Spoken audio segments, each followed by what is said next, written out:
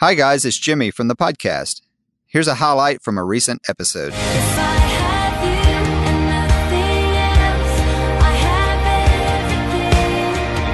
If I have you and nothing else. This week I sat down with Mia Fields.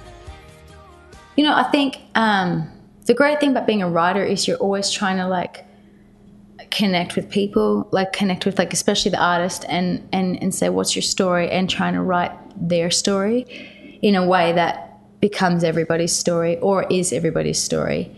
But you can't pretend like you don't have a heart, and you can't not write your own story into it. So there's so often where I'm writing a song with or for somebody else, but also telling the part of the journey that I'm at or incorporating that into the song.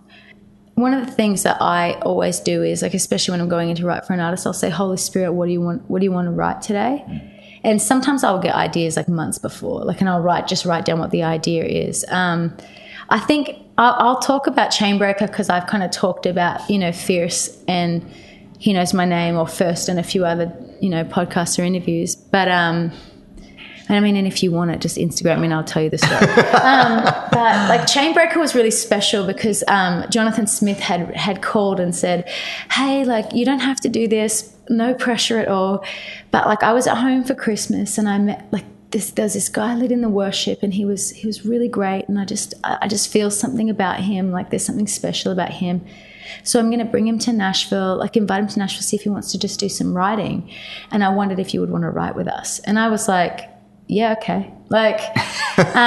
Which, now I think, now I don't do as many co-writes that are just a random co-write. Sure. Now it's more people that have a deadline, or it tends to be a little bit more of that now. But when it comes to relationship, people that I'm, Jonathan's a great friend, and I'm like, yes, if you believe in this guy, I believe in this guy. So Jonathan, this guy drives to Nashville from Arkansas, stays with Jonathan and his wife Anna, and I go to up to Providence and write with him, and he's telling us a bit of his story. Well, I go in there and he's 7 feet tall and looks like a lumberjack, and he's the biggest legend on the planet.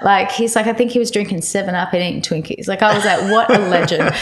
So I was this is a true Arkansas boy. And so we find out a bit of his story, and his story is so beautiful and so amazing, the redemptive power of God, even seeing what God has done through him and with him.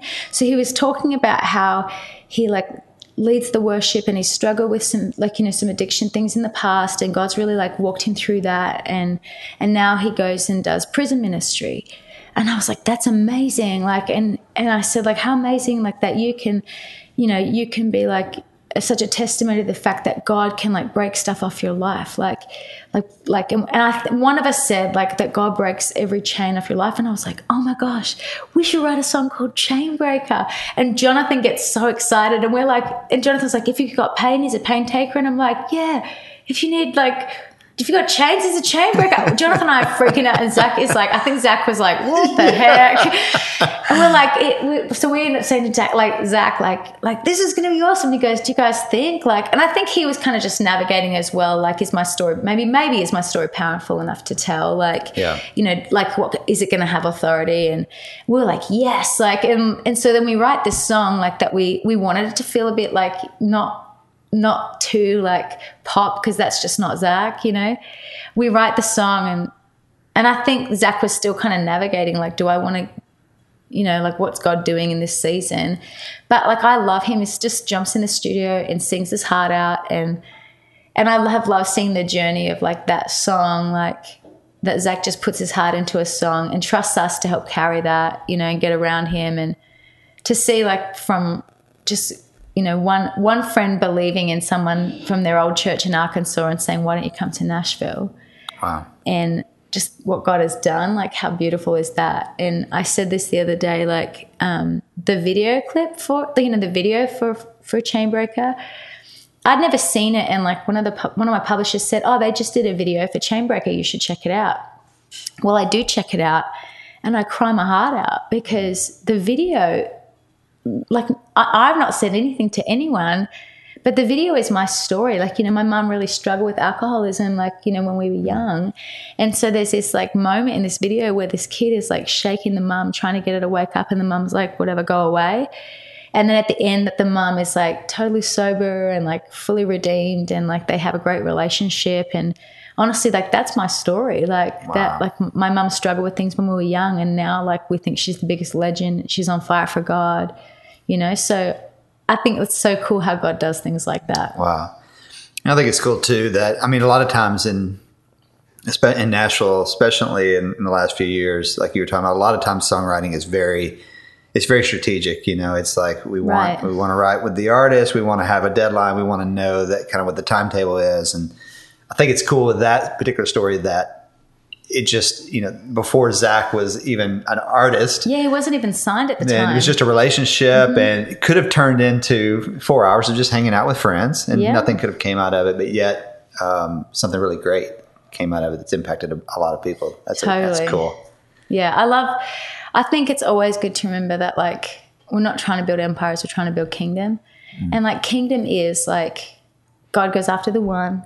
Kingdom is like, how can we like raise somebody else up? How can you like honor somebody else? How can you be a blessing to someone else? And I just am a believer that like that never ever goes badly for you. More and more lately, I'm writing songs for one person that I can think of. You know, we were writing with a girl called Jody Messina the other day, who I'd never heard of. And then I find out she's this country artist, and I'm like, oh, really? There you go. Like, awesome. So then I listened to some of her songs, and I'm like, oh, yeah, I've heard these songs. That's awesome. Like, so, but we end up writing with her. She's in like this crazy season. And we end up writing this, like, you know, I had this chorus that I'd gotten in church because I said, God, what does she need to sing over herself in this season? And what does she need to sing over other people? And, you know, some of the hard things she's navigating at the moment, like I didn't actually know about before I walked in the session, but I walk into the session with this idea, like there's no pain, there's no fear here. You know, your love makes chaos and confusion disappear. So there's no worry, there's no, you know, there's no tears here. Like, and like we find out, like, you know, she ends up sharing that she's navigating this really, really hard season, and ends up singing this over herself. And I thought, like, you know, what if the whole point was not that this song even gets released, but that you have a song that you can sing yourself into your next season? That's kingdom. That doesn't go badly. Like, as far as heaven's concerned, that's a hit, you know? You got pain, he's a pain taker. If you feel lost, he's a way maker. If you need freedom, the Savior, he's a present shaking Savior. You got chains, oh, he's a chain breaker.